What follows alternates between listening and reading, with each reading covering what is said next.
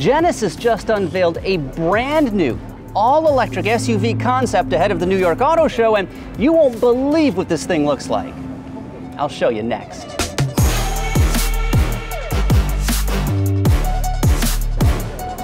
And here it is. This is the Neolun concept. It is a full-sized SUV design study that is built on a dedicated EV architecture, and I think the name is pretty appropriate for a vehicle like that.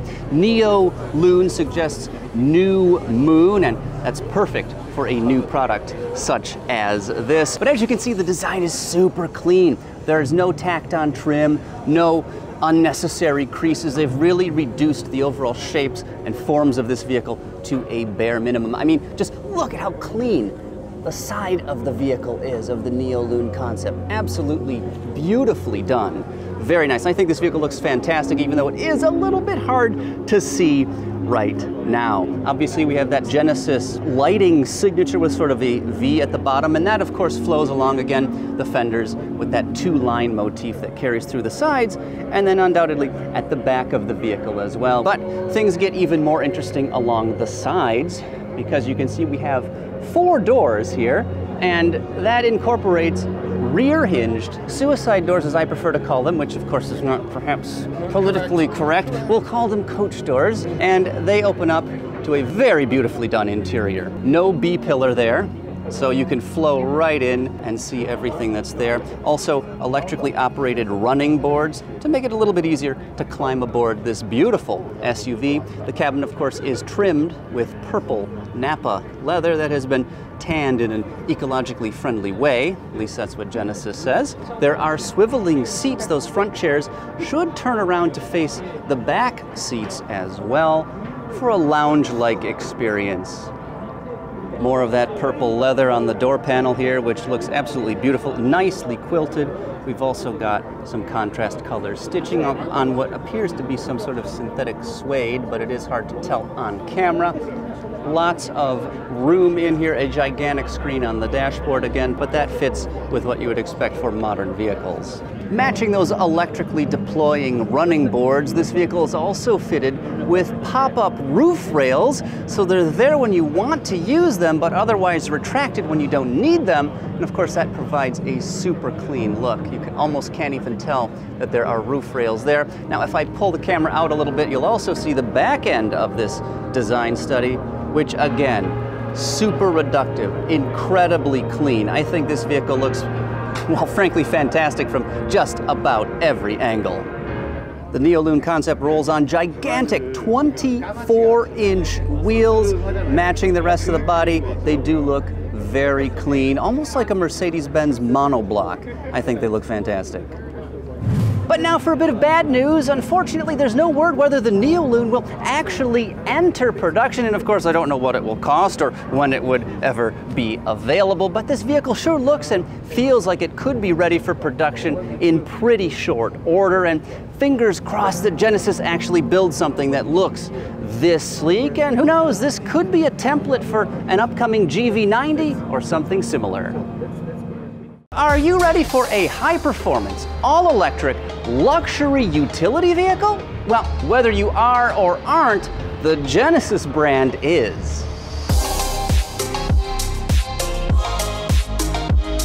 And here it is, the GV60 Magma concept, a vehicle, of course, an all-electric model that prioritizes driving fun, and based on that paint job, it's hard to argue with that statement. Lots of upgrades to this vehicle, which is a concept at this point. They have improved the aerodynamics, a lot more airflow through the front of this vehicle, much larger openings in the bumper. Plus they've got those 3 little nostrils just underneath the Genesis badge. Those, of course, also help improve airflow to keep temperatures in check when you are driving this little SUV in anger. The GV60, of course, is the Genesis brand's very first dedicated EV, and it's nice to see that they're adding a performance model to the lineup. A lot to like here, including those lovely 21-inch wheels, which fill out the wheel openings quite nicely. And you gotta love that design, which of course is aerodynamically tuned, fits nicely with the widened fenders. They've got some vents on the backside as well. I don't know how nicely you can see those, but they are there. all about managing airflow around, underneath, and of course over this vehicle. We have small canards up top that help direct airflow where it needs to go. We can see some careful aerodynamic tuning at the back of this concept vehicle as well. Gigantic wing, complete with little canards on either side. I'm sure those do help the aerodynamics, but they also look pretty cool. Otherwise, fairly standard GV60, which means super clean styling. Genesis spelled out across the rear hatch as well. Overall, quite a handsome vehicle. I don't know that I would want bright orange myself, but I'll tell you, it does look pretty nice on this particular concept vehicle. We can see here they've opened the door. Maybe we can get a quick peek in there, because there are some special interior upgrades. Beautiful interior, just like other GV60s, though they do have some unique Napa leather trimmings in here, as well as suede and some nice diamond stitching on those seats, which also have a bright orange backrest. But yes, very nice interior on this concept vehicle. They also have not shared any performance figures for this vehicle, though I suspect it will be pretty similar to the Hyundai Ioniq 5N. Those two vehicles are closely related, and of course the N has up to 641 horsepower, an 84 kilowatt hour battery pack, and all that is enough to get you from 0 to 60 in roughly 3¼ seconds, which is certifiably frickin' fast. Yeah, that's pretty quick. So the Genesis GV60 Magma will be among the very first Magma vehicles introduced by the Genesis brand, but unfortunately at this point they are not commenting on pricing, market availability, or performance. So if you want more details about this super exciting all-electric SUV, you're gonna have to stay tuned. All right, check it out. It's the new all-electric 2024 Porsche Macan, and it is on display here at the New York Auto Show. Let's take a closer look.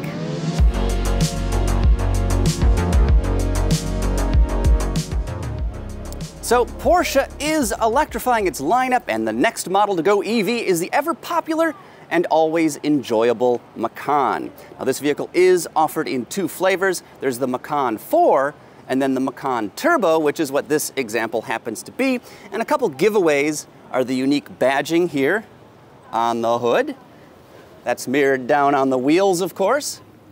And then if you still don't believe me, we'll swing around to the rear where it does, in point of fact, actually say turbo. Boom, right there. So curiously, the German automaker is taking sort of a two-pronged approach with this nameplate. The electric Macan is built on a new platform, and it will be offered concurrently with the combustion-powered model. So it's kind of a fork in the road for this vehicle, and Porsche will continue to build gas-burning Macans until basically there's no demand for them, until the new electric version takes over all of the sales. Now, both EV models have two electric motors and come with all-wheel drive. The Macan 4 delivers up to 402 horsepower and 479 pound-feet of torque, while the Turbo here, get ready for this, 630 horsepower and 833 pound-feet. As for acceleration, the Macan 4 will go from 0 to 60 in about 4.9 seconds, but the Turbo version will do the same deed in just 3.1, which is certifiably crazy quick. That's a technical term.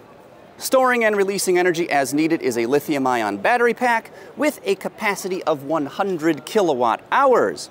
And as with the Porsche Taycan, this car does have an 800-volt architecture, which allows it to DC fast charge incredibly quickly. This thing tops out at a super impressive 270 kilowatts, though the system can also switch if you're not plugged into a DC fast charger that can manage that level of output. So you do have the flexibility there. Now, both the Macan 4 and Macan Turbo can be fitted with an air suspension system and adaptive dampers. Rear wheel steering is also offered, which reduces the turning circle to a relatively curt 36.4 feet. Now, as I mentioned, this vehicle is built on a new platform, which means the wheelbase is about 3.4 inches longer than before, though I'll say this vehicle still looks like a proper Porsche Macan.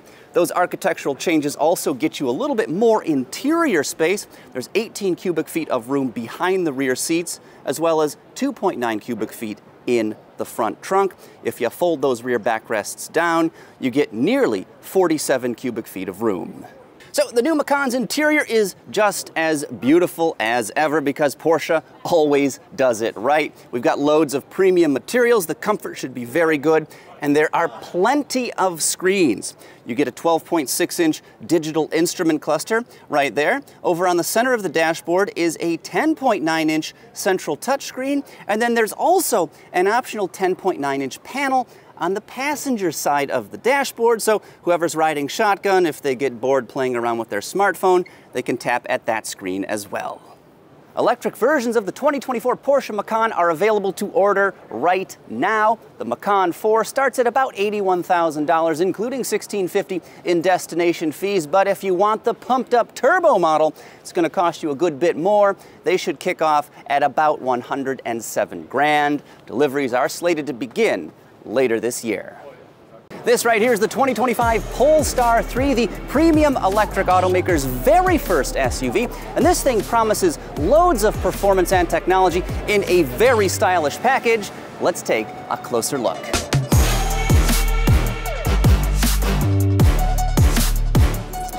So right out of the gate, the Polestar 3 is a very handsome looking machine, and it comes with lots of standard equipment. This includes beautiful LED headlamps with automatic high beams. You also get an adaptive air suspension system with adjustable dampers, and of course 22-inch wheels do come standard on this vehicle as well. There are Brembo brakes with 400mm, that's 15.75-inch front discs for major stopping power. There are rain-sensing windshield wipers to make sure you can see where you're driving, even in terrible weather.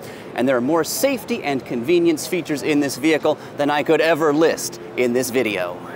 So, giving you a sense of size, this vehicle is 193 inches long, and it rolls on a wheelbase that is 117.5 inches. That makes the Polestar 3 about 7 inches shorter than a Honda Pilot, though the wheelbase is nearly 4 inches longer, which gives this thing very attractive proportions. Now, storing energy is a 400-volt lithium-ion battery pack that has a gross capacity of 111 kilowatt hours. This pack also features a nickel manganese cobalt chemistry, and it comes from CATL, or as I prefer to say, cattle. Moo! Now this, of course, the battery contributes to a weight that tops out at just shy of 5,900 pounds, which is, of course, a lot, but it's not surprising for an all-electric SUV. As for charging, the port, as you can see, is here on the driver's side rear fender. If I open it up, you can get a sense of what it's like underneath there. But this vehicle does top out DC fast charging at up to 250 kilowatts, which is a very impressive performance, and it's enough to get you from 10 to 80% in about 30 minutes. So pretty good stats for the Polestar 3 here, at least when it comes to charging. As for range, this vehicle is targeting up to 350 miles on a full charge for the long-range dual-motor version, though the optional performance pack will reduce that figure to what's estimated at about 279 miles. That options group also includes forged 22-inch wheels. You get special tires to go along with those. There's different chassis tuning, and then of course you get those signature lovely gold accents sprinkled throughout the vehicle.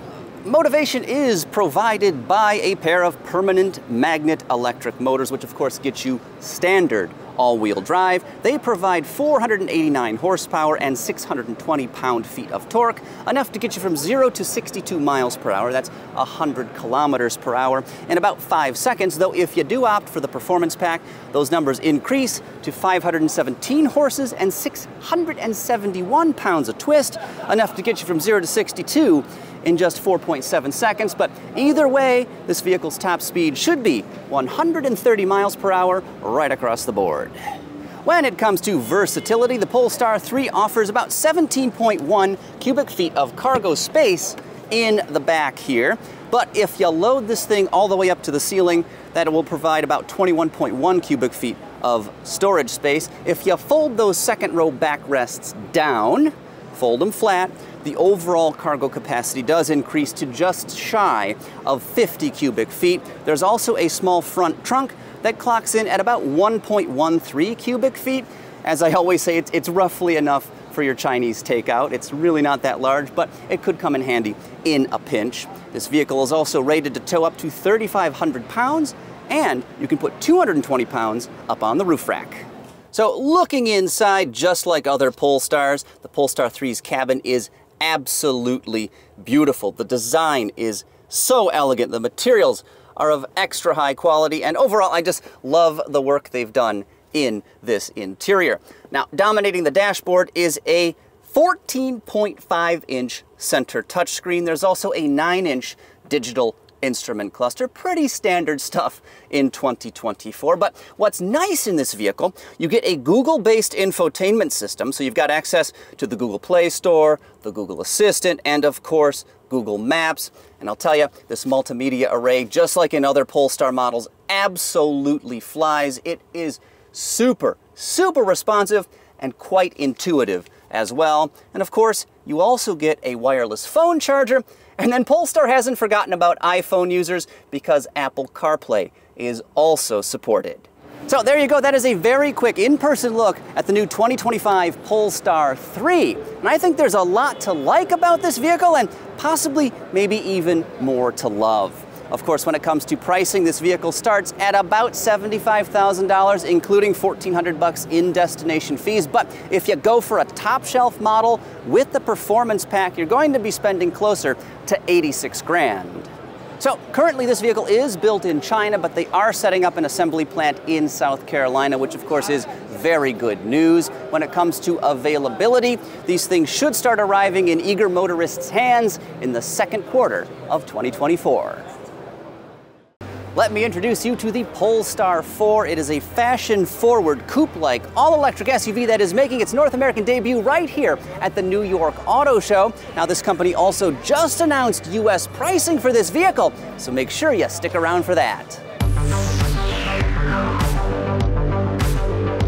So, the Polestar 4 is a coupe-like, all-electric SUV, and it's the automaker's second utility vehicle after the Polestar 3. Now, in terms of size, this vehicle is positioned between the Polestar 2 liftback and the Polestar 3.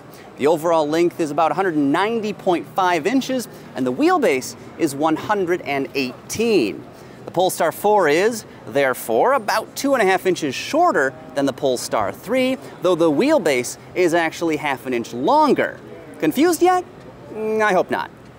So visually, this is a great-looking vehicle, just like other Polestar models, and helping to anchor that styling, we've got wheels that span between 20 and 22 inches, though of course if you opt for the available performance pack, you do get gold-finished calipers, 4-piston Brembos up front, and those calipers do look pretty nice, peeking out through the wheel spokes. Now, up front we can see this vehicle has sort of a dual blade headlight design, something that we have not seen on other Polestar models to date, and in this application I think it does look pretty nice. Pulling out a little bit farther, you can get a better look at the overall shape of this vehicle. And of course we also have rain-sensing windshield wipers, which are kind of table stakes in the premium end of the market these days. So enhancing aerodynamics for better vehicle efficiency, we have a surprisingly low and almost shark-like nose on the Polestar 4. There are retractable door handles, so when you're driving, those should be very flush with the side of the body. We also have flush-mounted glass and then frameless windows, just like you would get on a coupe. There's a surprisingly rakish roofline, and supposedly, even though this is very stylish, it does not cut into rear seat headroom. And I did sneak back there a minute ago, and there is a ton of noggin space in this vehicle. But speaking of the roof, there's also a full-length glass panel that should be standard on this vehicle, though if you want electrochromic dimming, that is optional. Now, if you're eagle-eyed here, you'll notice that the Polestar 4 actually does not have any back glass at all. That's a filler panel there, and you can see the rooftop right there where there is some glass. And this is a potential problem, I think. It's a controversial decision because, you know, outward visibility is pretty important when you're driving, and in this car, in theory, you can't really see anything. However, they've replaced a traditional rear view mirror with an 8.9-inch HD display that sends a live video feed from a roof-mounted camera. It's right up there in the middle at the top of the roof. And we've seen this in other vehicles, and some people aren't fans of digital rearview mirrors, but I happen to think they work pretty well for the most part. And of course, you know, this is not the first time you can't see out the back of a vehicle. Commercial vans, tractor trailers, or even if you've got a conventional car loaded up with cargo, your rearward visibility will be blocked. Now, my initial thoughts, I'm cautiously optimistic about this design element, and I can't wait to test it to see how well that camera system actually works. So in less controversial news, let's talk about specs. Single and dual motor models will be offered with either rear or all-wheel drive. Now, the long-range single motor version should deliver 272 horsepower and 253 pound-feet of torque, which is enough to get you from 0 to 60 in around 7.4 seconds, an entirely respectable time. But if you opt for the long-range dual-motor trim, that has 544 horses and 506 pounds of twist, which can get you to the mile-a-minute speed in just 3.8 seconds. Really quick. This car has a 102 kilowatt-hour battery pack that should provide more than 300 miles of range in the single motor variant, or about 270 in versions that do have all-wheel drive. And that battery should AC charge at up to 11 kilowatts, while DC fast charging tops out at 200, which should be enough to get you from 10 to 80% in just about 30 minutes. Just like the automaker's other products, the Polestar 4's interior is beautifully designed and loaded with great tech. There's an available Napa leather package, but there's a real emphasis on both sustainable and recycled materials with this cabin. Now, when it comes to screens, there's a 10.2-inch digital instrument cluster right there ahead of the steering wheel, and a 14.7-inch head-up display that is included with the optional Plus pack. Dominating the dashboard is a 15.4-inch screen, which should be home to a Google-based infotainment system. More on that in just a second. And then, of course, there's the 5.7-inch rear control screen, which also is included with the Plus pack. Like I mentioned, there's a Google-based infotainment system that includes the Google Play Store, Google Assistant, Google Maps, and even Apple CarPlay is supported. And if any of Polestar's other vehicles are any indication, this system in the Polestar 4 should be absolutely fantastic. Incredibly speedy, incredibly responsive, and very easy to use. Now, a 12-speaker Harman Kardon audio system is included with the Plus pack, but you can also get a 16-speaker sound system if you upgrade to that Napa leather package, which you may want to do, because that sounds pretty nice. You also get an 8-way power driver's seat, or there's a 12-way chair included with that Plus pack, along with heated rear seats. The 2025 Polestar 4 looks fantastic, it offers some compelling technology, and this thing should be a lot of fun to drive. As for pricing, the base version kicks off at about $56,000, including $1,400 in destination fees, though if you grab the dual motor version, you're going to be spending around $64,000. Now, you should be able to order one of these vehicles starting next month. Pop quiz, what is Hyundai's best-selling nameplate? Well, if you guessed the Tucson, you would be correct, and this SUV has actually been rather significantly updated for 2025, including the hybrid and plug-in hybrid models.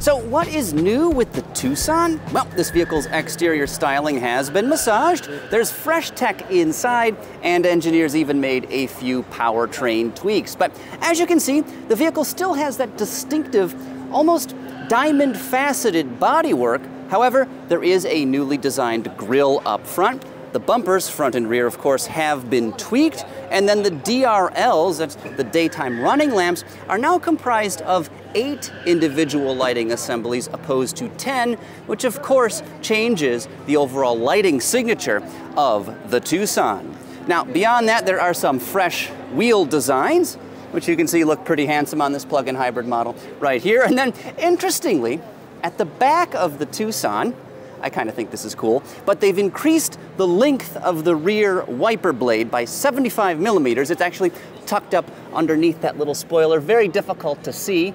It's right there.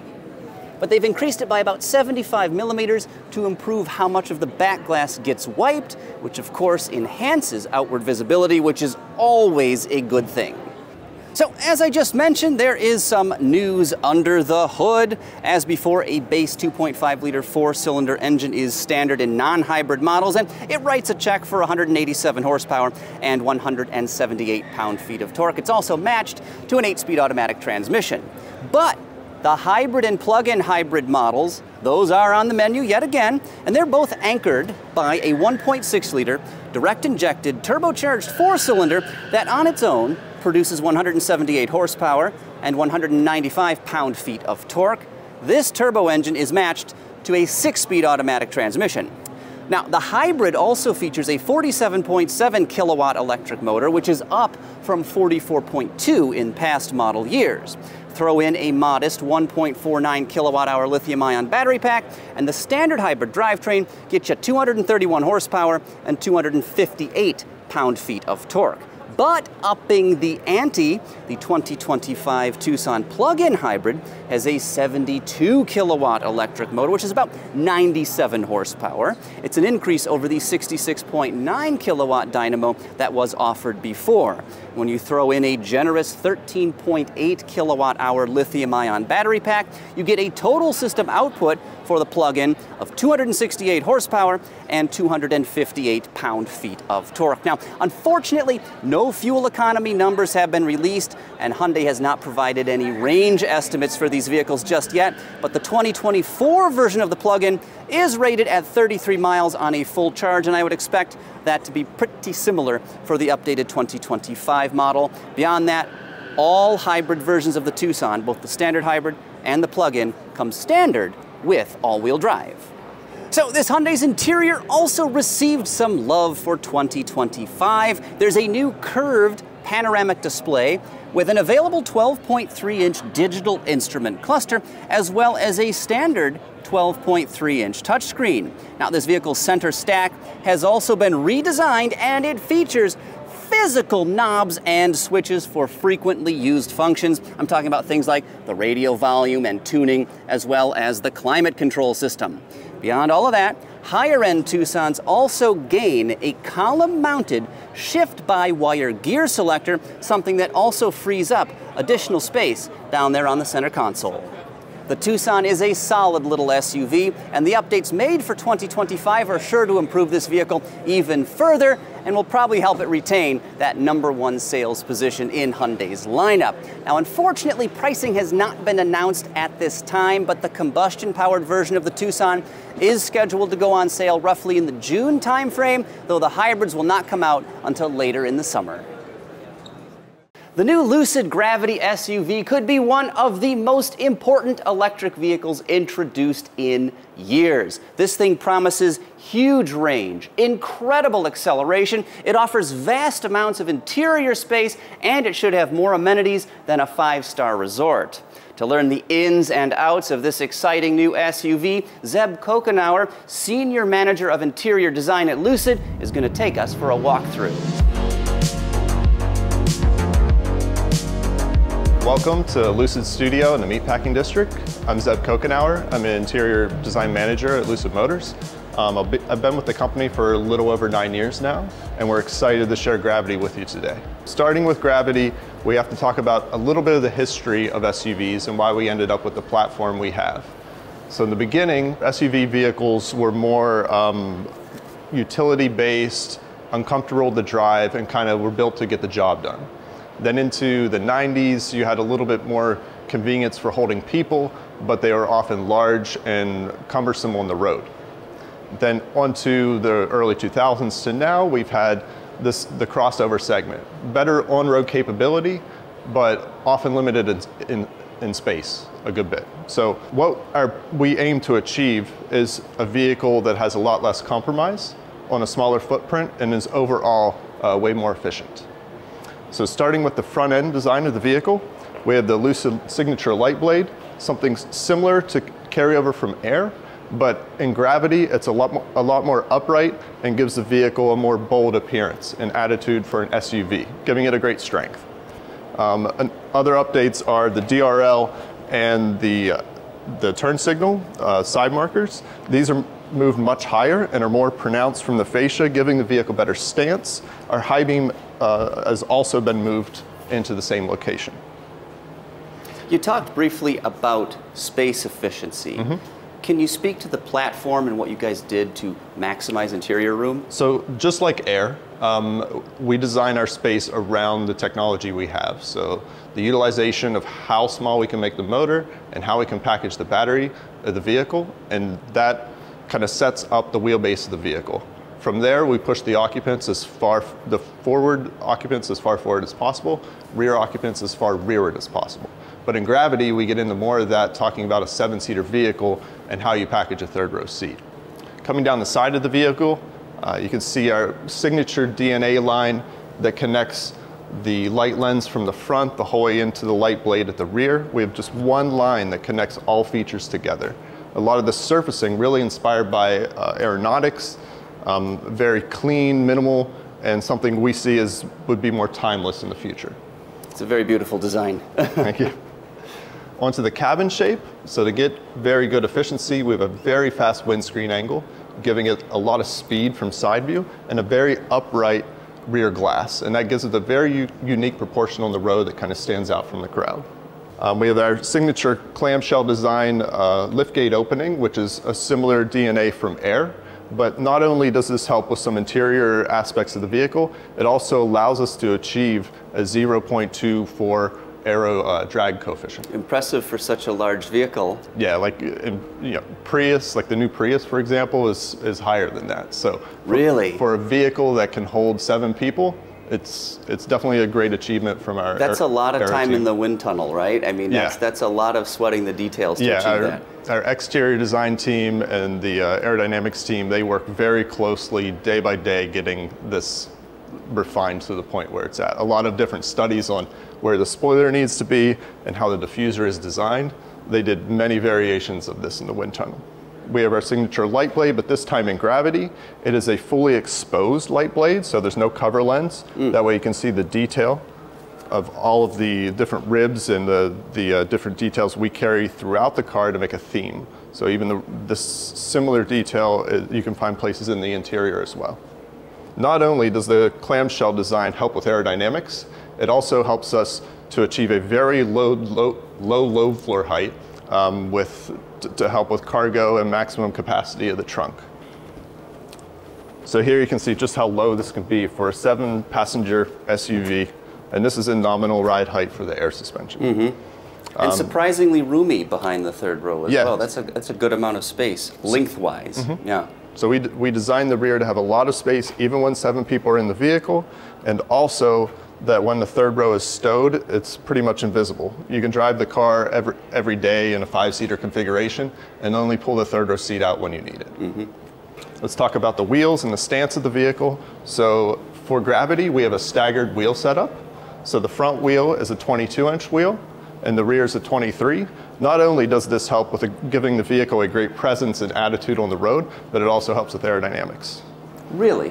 How does that help aerodynamics? The different frontal space of the vehicle. So you get a smaller frontal coverage of air, and the rear's away from that, so it spaces it out. Gotcha. Off to the side here, we have the Lucid Air platform. The Gravity rides on a different architecture, but I would imagine they're pretty similar. So it's similar setup in like the theory of how we build the platform. But for instance, in Air, this battery pack, to get our extra stack of battery packs for range, we do that under the bench seat. In Gravity, we do that under the first row seat because in an SUV you have a higher H point. The seats are often on risers, so we use that space to stack the battery packs. So very similar but important differences. In a different position. Because why start from a clean sheet when you've got something that's already that efficient and good? And not only moving that battery pack to the bottom of the front seats helps with just storage of the battery, but also gives you incredible third row legroom. So we can't discuss Lucid without discussing frunks. It's our big thing. We're pride and joy of how we package all our components in the vehicle. And like with the large frunk in Air, that is a mostly carpeted frunk for extra cargo. But in Gravity, it's very large, but it's completely washable. And we see that this is a great feature for the SUV market. Consider this your dirty storage, your muddy boots, your sandy wetsuit. You put that in here, you go to the car wash when you're done, and you can power wash the frunk off, and it drains out the bottom. Very nice. And it's a nice place to sit as well, right? Exactly. So let's get into our favorite accessory. So something we see with tailgating and the trend of hanging out by your car in nature, watching sunsets or camping, what have you, we've created our frunk seat. And our frunk seat will be an accessory we offer, and it's designed to fit in here and be used for casual, whatever kind of events you're coming up with. And we also designed, while you're sitting here, full comfort, like memory foam. We also have cup holders in the frunk. How nice. So while you're relaxing. That's perfect. Yeah. And probably a good segue to the interior as well. So let's do it. So now we're in the front cabin of Gravity. This is really my pride and joy as an interior design manager for this. A lot of work went into designing the space, but the first key thing we have to look at is the clear view cockpit. So we are world's first OLED screen layout, completely unobstructed by the steering wheel. We work closely together with ergonomics, safety team, interior engineers to move the screen as high as possible without blocking road view, and moving the steering wheel as low as possible while not covering up the screen with the wheel. But not only did we move it down here, we also put a lot of work into the shape of the wheel, so it's still a full steering wheel. So it's really good for mountain driving roads, hand-over-hand control. Yeah, key is to be in full control, but also have all this information. So this is one seamless OLED screen, touch display. The instrument cluster here has car controls on the left, similar to Air, but this time they are dynamic, so you don't need all these car controls all the time. So while driving, they'll slide away to be a little bit more invisible. Because you're not going to open the frunk on the freeway, exactly. Probably. Frunk and trunk, normally not opened on the freeway. Then you have your ADAS, speedo, and all that in the center. And then we go to the right side of the IC, and this is more passenger and shared controls. This is all your media. And now we have these tiles. So you can swipe through different tile apps, and you can select which apps you want up here and really customize it. We still have, you can slide through to navigation, media, phone, and even in like music, you can slide through all of your Spotify albums. But another new benefit with Gravity is the steering wheel control design. So we have these new switches that are capacitive touch. So now you can decide whether you want to use touch screens or use the steering wheel controls to find what you're looking for. So these will be a swipe operation, and exactly how you would want them to work. It's left, right, up, down, press, and that will send you through these different tiles. Other automakers have run into some problems with their touch-sensitive controls in the past. What have you guys done to prevent that? So we're working closely with some great suppliers on this technology, but it's really how we use the capacitive technology. We're not using it to drag a cursor around the screen to point and pick certain things. We're using it the same way you would use your finger, which you don't slide your finger around the screen. You quickly swipe through options while driving. So it'll be the same interaction. So you can decide if you want to control it that way or with your hands, or the passenger can control it. Another feature kind of carryover from Air is our tiles sliding into the drawer of the CID design. So now you can slide your navigation and down, and that comes into the central control screen. So here you can also customize. If I want my media up here, I'm playing my Spotify, and navigation down here, that is an option. Or I can do the opposite, and I can run media here, navigation here. And I can run them at the same time. How did you swipe that? I didn't quite see it. So what's the trick? It's swiping down. Okay, oh, it's just literally just swiping down. So when you, and same with the steering wheel control, when you slide left or right, it'll be doing the same action I'm doing here. And whichever one you want to pick, you just slide that tile down, and it immediately shows up here. Gotcha. So say the passenger wants to search for the next destination, you swipe it down here, they can access that while I can still pick what album I want to listen to. That's a 34-inch screen, if memory serves, on the dashboard? Yes, OLED. Yeah, an OLED. So the very dark blacks, very bright colors. Very dark blacks. In Gravity, we have detox mode. And in detox mode, we can make all these features go away, and the beauty of an OLED screen is you get the blackest black, so you can literally drive around with just the speedometer in front of you. So at night, long late night drives, you don't want all this distraction of light in your face. This can all go away. It's Friday, you've had a long, hard week Exactly. at the office, and you're mentally done. That's it. Engage that mode and free yourself of distractions then. So also getting into that same kind of situation, we've added a sanctuary mode to the vehicle. So we have something called Lucid Spaces. And imagine you get home from work, or you're pulling off the road because you just had a long day and you want to take a little relaxation, or while charging. We have these different moments in the vehicle that can kind of get you out of the city and place you in some of your favorite places. And this can be updated through the lifetime of the car, so we will have different updates to location. Currently, these are the options we have. So this is Santa Monica. And not only does this experience go with just the screens, but also with the animated lighting through the front of the cabin. So what, you would use this while parked or something to sort of just relax? Exactly. Clear your mind. Very nice. That's very immersive too. Yeah, and the clarity you get out of this wraparound OLED screen that's seamless is very impressive. Aside from the technology in this SUV, the design inside is beautiful as well.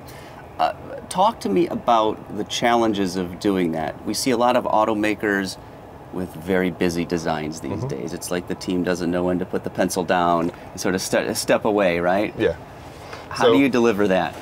For Lucid, even from when we started Air, we really look into California landscapes for inspiration. And I know that comes off as like, well, you're not putting trees in the car, right? But we look at landscapes and we look at different types of locations in California. Key for me is the light and dark you see throughout landscapes and lighting. So we use a lot of waves and these type of elements throughout the vehicle to accentuate the space for the occupants. So you can see in the doors, we push the door package to be as thin as possible at the IP connection, and that allows the IP to be as wide as possible. This enhances the space and width and the perception of space for the consumer. We also have this wraparound architecture that carries our CMF themes around the front occupants, kind of encapsulating them in this cozy front end cabin. Then even onto our details, we have these all natural woods, and we still have physical controls. Very important. Combination of physical controls and really nice craftsmanship in the areas that you touch is very important for our DNA. We also minimalize the location of areas you touch. So doors alone, you have window switches, door trigger, or door release in the same location. And when you touch that area, we make sure to have the highest quality materials in that location. That way we don't have to put things that feel good in areas that you don't normally touch. It's a very nice way of organizing this quiet luxury style that we have. You mentioned physical controls a moment ago. I think part of the problem people have with touch screens and sometimes with touch sensitive controls is a bit of lag. It's just not quite a one-to-one. Yes, understood. How do you minimize that when you're designing these? So we point out the physical controls that you use most of the time, or the highest frequency. And we want those to be physical because the risk of lag, right? So steering wheels, still physical controls. We have all your controls for media and ADAS and cruise control. Still have stalks, the rate where you need them, the rate where you remember them to be. And like our wipers, our control from the left stalk to here is very close, so you keep that same understanding of this is my quick wiper control, but here's my deep dive. Onto these controls, so just like Air, we have our temp and fan controls, which are something I use every day, and I don't want to take my eyes off the road while using them. So while driving, I can reach down and I know exactly where they are at all times. Same with the volume roller.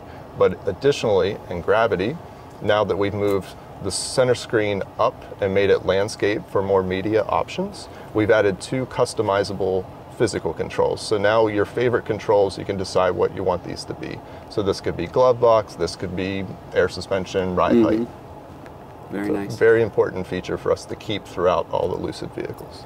A couple great stories in the second and third rows of seats in this vehicle, but before we get to that, I wanted to ask you, what about sustainable materials? What are you guys doing in that area? So sustainable materials, we have options for, even our leather is from the best option out there, where they use all of the animal in the greatest way as possible, but then into all our synthetic materials, they're fully recyclable. Same with our woods, all natural. For the design of Gravity, we looked into mid-century modern furniture, and our biggest tie-in for that is the center console. So when we did the console design, we were looking at, do we do open consoles, do we do high center consoles, and basically it came down to how understanding how the user uses the space.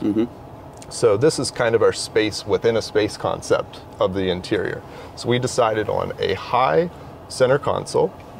The mid-century tie-in is our coffee table design. This is a tempered glass cover for the center console, so you can hide all your storage when you're out of the vehicle. This slides forward to show off our tray. So first is our tray. This holds key fob and pens, cup holders, and full charging mat for 2 phones or AirPods, anything like that.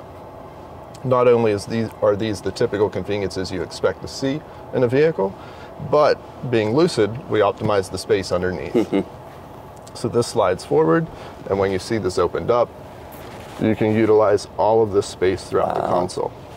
And we'll offer these bento boxes as accessories, and the benefit of these is this fits like a Stanley cup or a large Yeti thermos. So the setup for that option, we've even designed that you can have your phone in this position, you can have a larger drink and the armrest closed at the same time. Look at that. And that's so low that your large drink is still below the armrest line, not to impede your access to the physical controls. It's like you guys thought of this and then tested it first. Many times. Many variations. Very thoughtful. Very thoughtful. All right, now coming into the second row of Gravity. So this is our bench seat option for Gravity. And you have a lot of legroom here. Not only do you share that space with the third row, but because of our track design, you can really optimize legroom for first row, second row, and third row. A great new feature for Lucid is our answer to rear screen entertainment. And for that, we call it bring your own device. So new in Gravity is our rear seat table design. So we've decided that the best option is having people to bring their own device. So now we have these tables built into the back of the seat. You can place laptops here, iPads, and you have USB-C charging in the back of the seat. That's perfect. Show me the mechanism. That was pretty slick. It's a 4-bar connection. Oh, wow. Right into the seat. That's brilliant. I like that. What's the rationale of not having separate screens? Is it just that your own devices are going to be more up to date and more familiar? So the way we see it is, people update the devices sometimes twice a year, right? So to keep up with that, our answer to that is just having a way to connect that device to the vehicle. So think we will have apps that kind of mirror what goes on in the center screen, that the passengers can have the same amount of control. Not only can they do that with their screen, but we also have an OLED screen on the back of the center console for extra controls of HVAC and seat controls. And also lots of legroom in the second row. Yes. Headroom, and I'm sure the H point is pretty high as well. Yeah, tons of legroom and tons of headroom, but really optimized to, you'll see when we get into the third row what we could achieve by optimizing this. We've really optimized this space with the motor design, the packaging. I mean, this is shrink wrapped right around that technology. And then behind here is the area the third row seat goes behind the motor bay.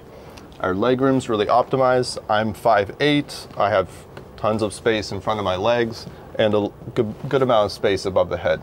So this area is definitely optimized for aerodynamics, but I think we hit the great middle point for interior and exterior. Not only do you have a good bit of space in the third row, but you have a lot of amenities. So armrests, you have some phone storage or any type of storage you want up here. We have a USB-C cup holder and HVAC ventilation for the third row occupants. Everything you need. Exactly. Everything you need for a long road trip in the third row. Yeah. Was it difficult to integrate a third row into this vehicle that's adult-friendly, adult-sized? Very difficult, but I would say 80% of our focus was the occupant package of getting the third row perfectly to fit in this vehicle. It's not only important for the size of the occupant to sit here comfortably, but how it stows away behind the motor bay. So you can really drive it as if it doesn't have a third row at all. When you've got both rows folded, how much cargo space is there? The exact dimension, I can't quite remember right now, but I know an 8.5-foot surfboard fits diagonally. Okay. And you can also fit like 2 mountain bikes. We have a bunch of different accessories set up for when the second row is folded flat and the third row is stowed in the trunk. So as the interior designer, what was the biggest challenge in working on this vehicle, and what are you most proud of? The biggest challenge is, I'd say, a day-to-day challenge in how to optimize packaging with engineering and design. But we do that from front of the cabin to the rear of the cabin. That's my passion. I love doing that with the team. The most exciting thing for me, like getting the OLED screen for the screen housing, you can see just how thin that housing is for the magnesium casting. The floating screens, the physical details, we put a lot of love into that. And finally, the glass center console coffee table. I mean, first one to market with glass in production. It's really brings the class of the vehicle up another notch. Awesome. Well, thank you very much, Zeb. I appreciate this very detailed walk around. Thank you. There is so much to be excited about here, except perhaps for one thing, and that is the weight. This new Lucid is not expected to go on sale until the end of this year. When it does arrive, however, it should start at less than $80,000.